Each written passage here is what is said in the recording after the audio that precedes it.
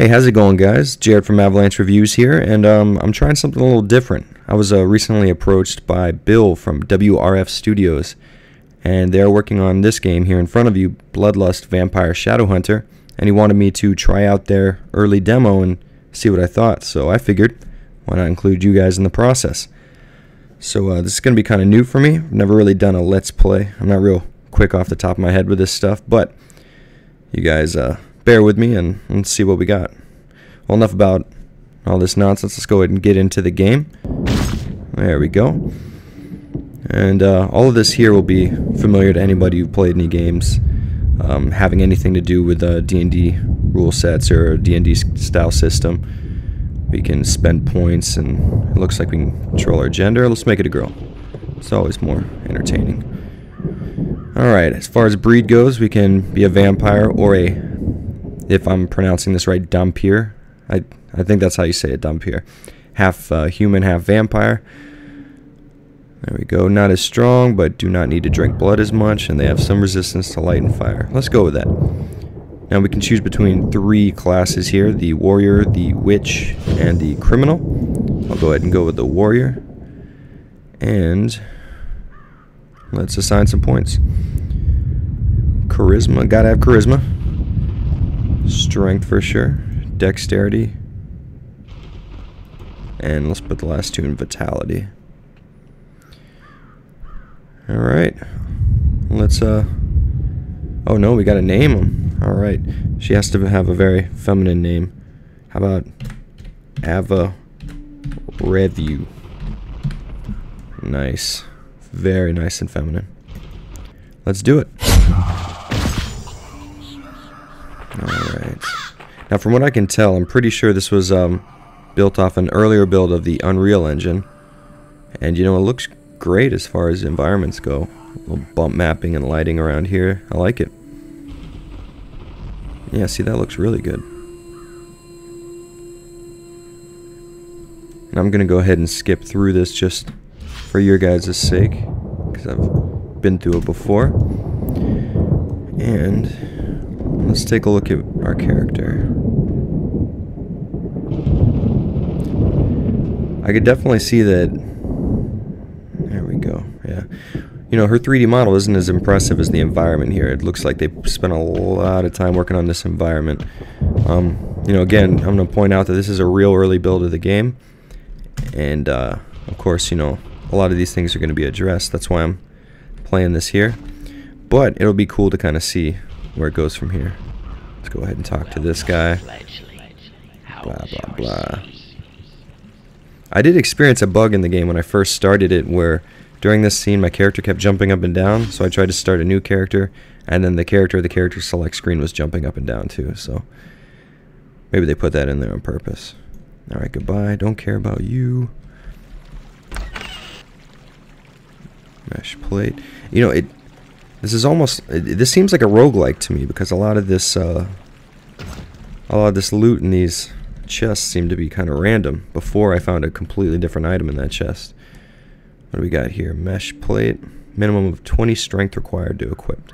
I like this little equip menu here. This little radial kind of deal. This is nice. The only problem is I'm apparently not wearing any clothes, according to this. No pants, shoes, nothing. But we'll work on that. And if you hit control, you can control, no pun intended, the cursor here and go up, and it looks like we have a skill point to use, so let's upgrade Iron Aura. There we go. Level 2 Iron Aura. That just pretty much buffs up your defense. Let's open this guy up and see. And it blew up on me. Just like a lot of dungeon crawlers, you got traps in all the chests. I can't equip that either.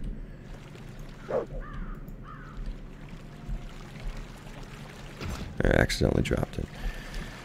Alright, what's in the barrel? Why not? Alright, our first enemy here, a zombie. Alright.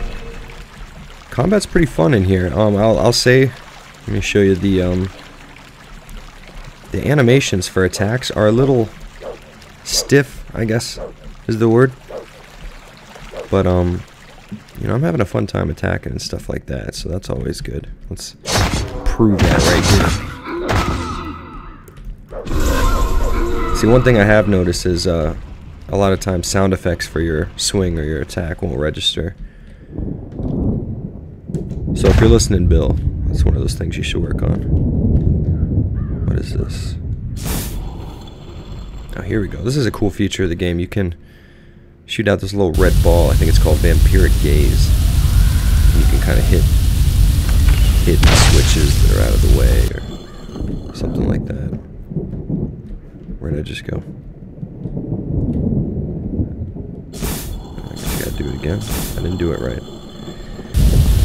Sometimes, kids, you just don't do things right.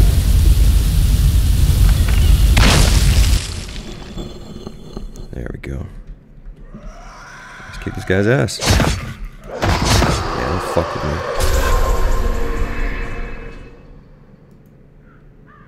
me. Hey! What did I tell you? We get some pants eventually. There we go. Now we have pants. And of course, all this stuff adds to my defense stat. Not very good at disarming these things. I'm not sure what stat plays into that or if it's just a random factor. With a lot of dungeon crawlers, it tends to be more random. Let's continue on up ahead. What's in here? A key. Alright. This is one issue I'm having, and it's not a huge issue, it's just a little gripe, but even when forcing VSync on my graphics card, you can see there's still a little screen tearing. I'm thinking that's kind of in the engine right now. But that's not a huge deal. That's pretty easy for them to remedy, I assume. I'm no game developer here. Alright, I gotta stay away from this light because that'll hurt me. Because I'm a vampire. And look at it, level up. So let's assign some more stats. I mean, points to stats. Put dexterity up and vitality. How about that? And we can now buy another skill or improve the ones we have. Let's see, let's buy another one. We will spirit summon. That sounds cool.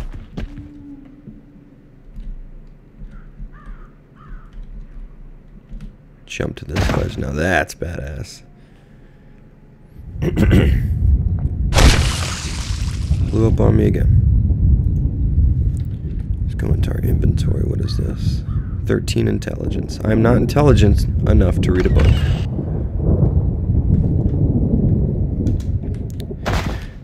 Well, you saw it here first.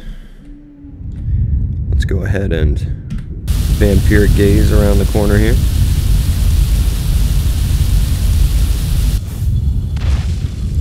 Head trigger secret. Now that's just good advice for everybody.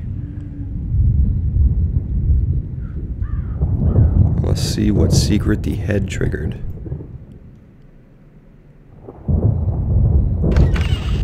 Hey, look at that. Successfully disarmed a trap. Minimum of 18 strength. Should have upped my strength when I had the chance. Now I'm left wondering why.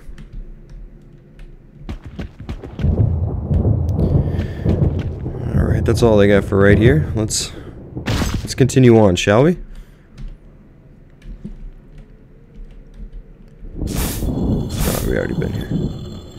Okay, one thing I like about this, let me show you, is the Doom style map that you can still run around while looking at. I love that. And your cursor will actually move with you. That's awesome.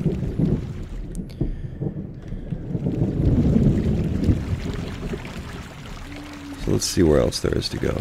How about right here? Jesus. Fucking barrel just exploded. What'll happen to you sometimes? You gotta be on your toes. Physics. There we go. Let's see if we can just ruin that. need a lockpick. Oh, sweet. Yeah, one thing I really like about indie-style RPGs like this is I love it when they include voice acting. I don't know, it just seems more polished to me. Maybe that's just me, though. So we got a new knife. Let's find someone to test it out on. Ask and you shall receive. Nice. Kick that guy's ass. Let's go ahead and take this fragment.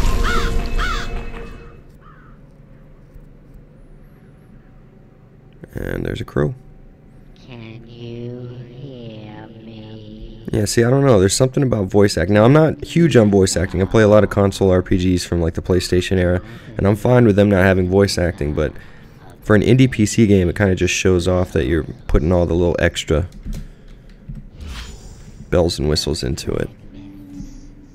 And you know what's real interesting is that they chose to make this kind of game. I mean, most indie developed games right now aren't exactly PC games. They're like retro kind of nods to old gaming. Oh jeez, I'm stuck. I'm stuck. Let's there's got to be a way to get out of this. Let's go to our menu. Resume. Nothing.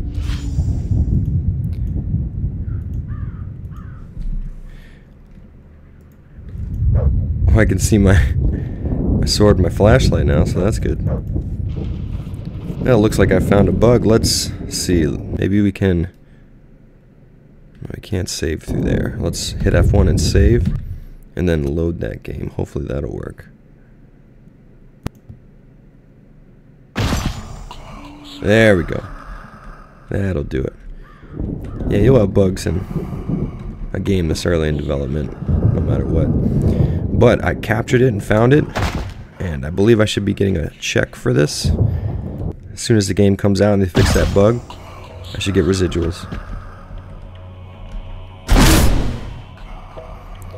Let's talk to her.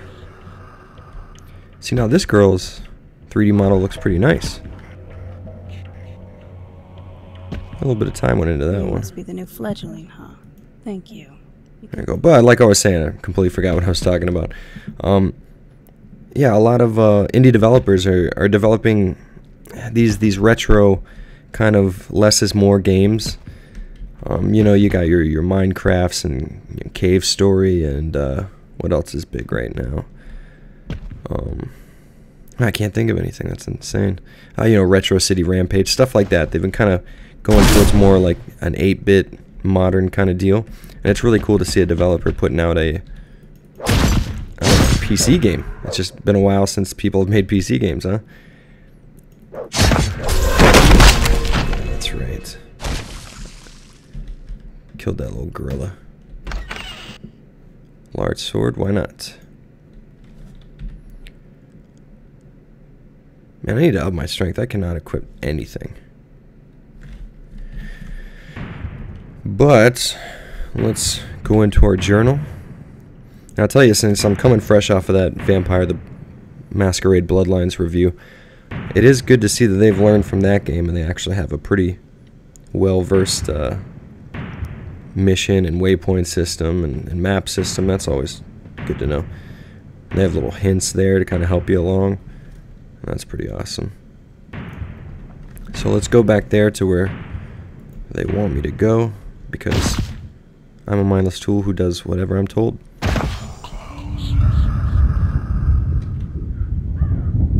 Okay, let's check our map. Helps there, find fur. That sounds so sexual. That is awesome.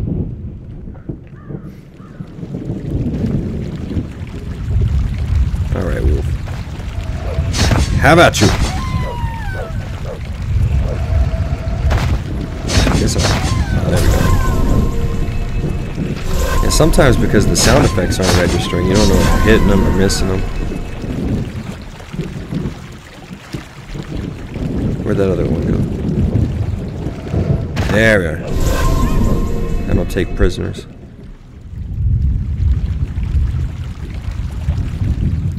So I did that. Let's see if I got some fur. There we go. Wolf fur. Nice and easy. Let's open up our character menu and put all my goddamn points into strength so I can equip one of those sweet weapons. How about the axe? Yeah. Oh, mesh blade too. Finally got a shirt on. Moving up in the world. I haven't talked to him. Let's talk to this guy. Hey, are you on the So I'm gonna skip a lot of this dialogue just for you guys, but these are kind of just like fetch quests and stuff like that. Let's go ahead and get out of here.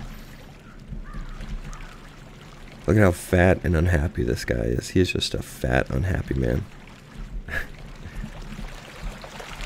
I gotta tell you, first impressions, I'm pretty impressed with this title. It's really, they're trying a lot of things here, and most of them for me are working. I like the puzzle aspects of it. You know, of course it's definitely unpolished to say the least, but I don't know, it's just really cool. It's really cool to see a developer put this kind of work into a game like this. Just, these aren't very popular, and it's kind of like a niche audience that they're going for here. Yeah, I found that fur for you. That still sounds so sexual. Let's see what you got. Lockpicks? Why not? Let's sell some stuff here. Red ring, getting rid of that. Summon knives.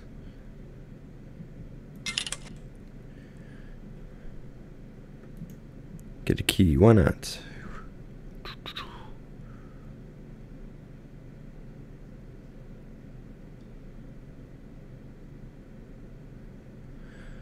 Alright, nothing else here is Goodbye. interesting me. Let's see what we can do further down the line.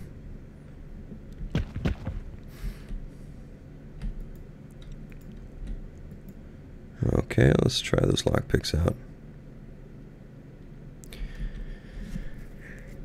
Alright, my lockpicking skill sucks, just like in real life.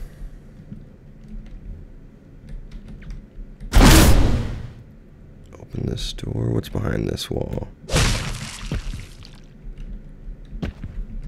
Alright, and this is another area we'll have to use the vampire gaze to get through here. Flip this switch, and that's how it's done. There we go. You have to watch out because these little plates here will trigger and poison you. A lot like kind of like a roguelike type of game with you know, random traps and loot and stuff like that. Whoa! Zombie gorilla coming right at us. That's always good to see. Let's summon him on. There we go. Kick his ass, Crow. What? Dude, I'm gonna be doing that all day long. Whoa, what's going on? I have no idea what's happening. I think I'm inside a wall. Jesus. There we go. Yeah, you don't fuck with me, gorilla. That was fun.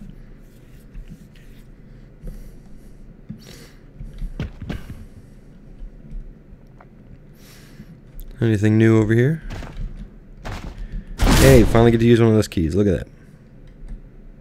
What the fuck? Fucking wall snakes. As you'd expect.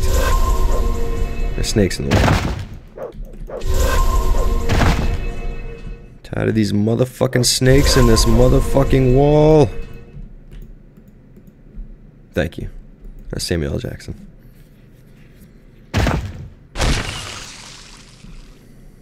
Alright, well, let's see what we got. Put on some gloves.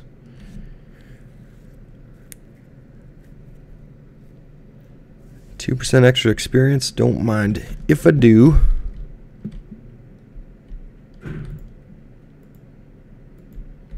I sing Sangha.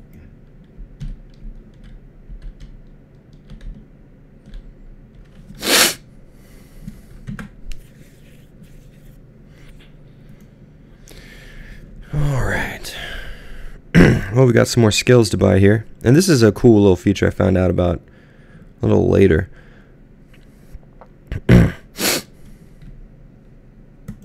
Alright, so we got more skills to buy, it looks like. And from what I can tell here, you interact with members of certain vampire clans and you get reputations with them. And that'll allow you to buy certain skills that are kind of allocated to that clan. That's pretty cool. Let's see what we can find here. Secret site. Now that we've learned that, we can see through this wall.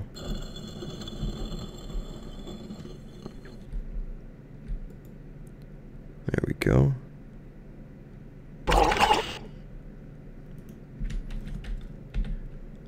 Alright. Put some boots on.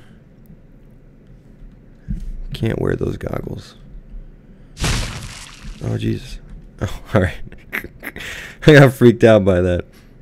Yeah, it looks like we can mix things together, so let's mix a snake eye with shadow weed, which is the most potent form of weed, I'm told. Can't mix those. Alright. Whoops. Didn't mean to do that. Oh, you can't mix everything. Let's see what else is over here.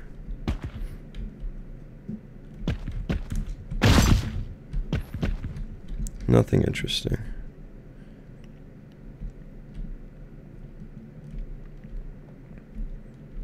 I tell you, snakes.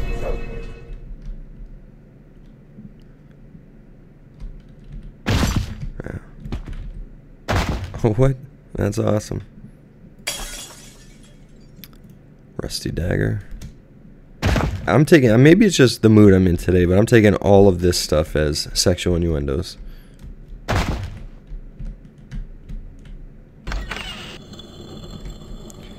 tell you, I definitely like to see a little more camera adjustment here. It just seems to kind of mess up every once in a while. Cleaver, what? I'll take that.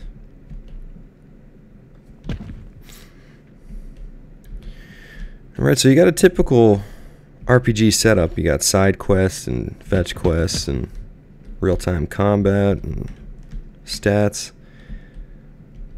Pretty interesting. I like this stuff so far. Put this down. What's that? Oh, it's a red guy. We don't take kindly to that either.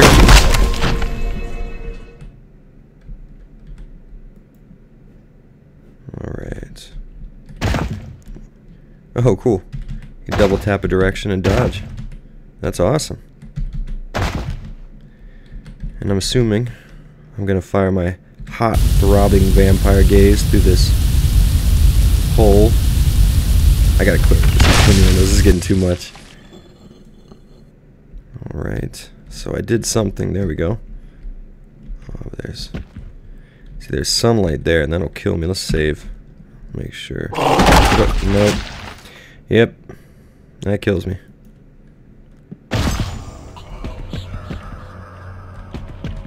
Already opened you. Alright, let's do it again.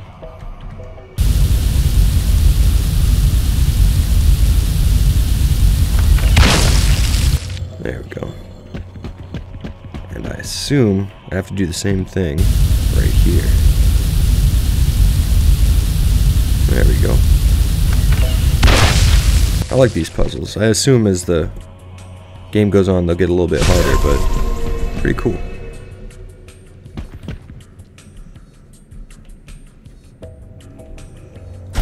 Just key to open this up.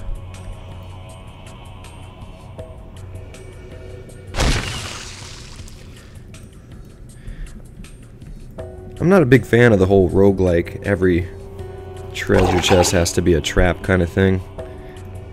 I don't feel like that adds anything. Finds themselves in exile again, I see. If you are to escape the ruins, Alright. Leveled up again.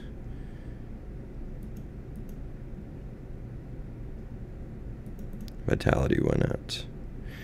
A little charisma.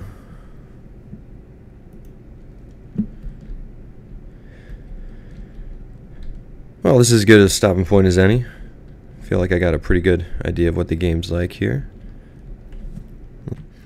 Alright guys, that was a quick look at Bloodlust Vampire Shadowhunter from WRF Studios. And I gotta say, I'm really impressed with this. You know, this is a really ambitious project for them, and there's a lot of rough edges that need to be ironed out, but this is a really fun game, and this could polish out to be a really, really cool release. And it's also good to see a developer, you know, taking a chance and releasing a game to a real niche market like this. You know, you could tell this is a labor of love, and they really want to get this out. So I'm going to leave links in the description to the WRF Studios YouTube page, and also the page where you can download the demo, so you can try it out and see what you think. Now, as far as I go, like I said, this is my first time doing this, so make sure to let me know in the comments whether or not this is something you'd be interested in seeing again. And if you liked it, make sure to hit that like button or subscribe. And I think that's about it. So this is Jared from Avalanche Reviews, signing out. Alright guys, thanks for checking out my little experiment here, but if you're in the mood for a more traditional review, well, I've got a couple right here. And if you like them, click that subscribe button. Now, Avalanche Reviews also has a Facebook and a Twitter now, so go ahead and check those out and drop me a line sometime. I'll see you guys later.